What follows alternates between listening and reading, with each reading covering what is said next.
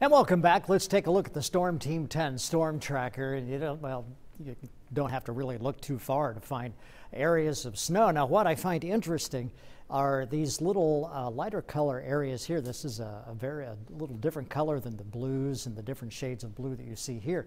And so what this indicates to me is that there could be maybe just a little bit of sleet mixed up with this as you get a little layer of somewhat warmer air in the atmosphere. The same thing happens over in the middle part of Illinois, and it could also happen down here along Highway 50. And so because of that, we not only have the possibility of snow, which is really coming down quite heavily, as I say, a little more than an inch an hour, we also have the prospects of maybe some of that mixing up with some sleet or freezing rain, especially farther to the south.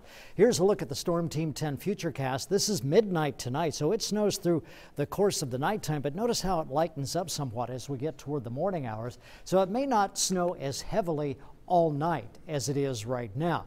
And what I think is going to happen is as we get over the next several hours, the snow intensity may ease up a little bit. Not completely. It's not going to stop snowing, but it may ease up a little bit, maybe start to snow at a little less rate than what we're having right now. This is tomorrow morning at 7 a.m. We still have the prospect, a very good chance of snow tomorrow morning, but not as heavy as we do now. Meteorologist Lindsay Monroe will have information for you tomorrow morning. Brittany will be here. They'll have a lot to talk about and let you know about tomorrow morning on News 10 this morning. Then we get to noon tomorrow, and I still think there'll be the possibility of snow showers around through the course of the day tomorrow. And it looks like snow could last even into the early hours of tomorrow evening, maybe some lingering flurries. Now, I mentioned last night that I didn't expect this storm to be as bad as the one we had the 1st of January.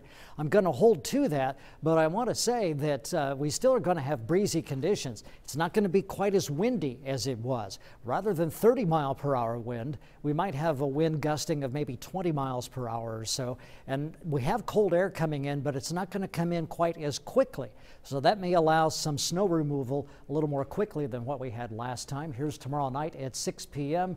We get into the overnight hours. Tomorrow night, the snow gets out of here.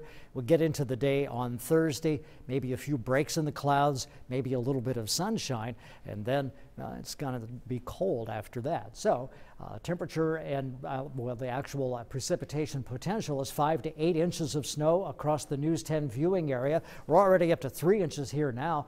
Higher amounts farther to the north, a little lower amounts farther to the south, but that's where you get some sleet and freezing rain along with that. It's 23 degrees in Terre Haute now, 20 in Rockville. The wind is 16 miles per hour right out of the northeast, and now we have wind gusts to think about. 22 miles per hour, Casey 19, Rockville 14, Vincennes a 26 mile per hour gust. And so wind chill is becoming a factor, and so travel certainly has to be done with caution.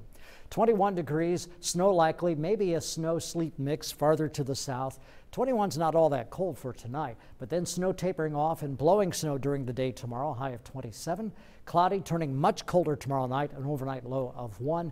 In the 7-day forecast, we struggle to reach 9 degrees on Thursday with some sunshine, down to 2 degrees below zero for Thursday night, and then Friday a high of 17. This is a serious storm. Again, I don't think it's going to be quite as bad as the one we had the 1st of January, but it's coming close.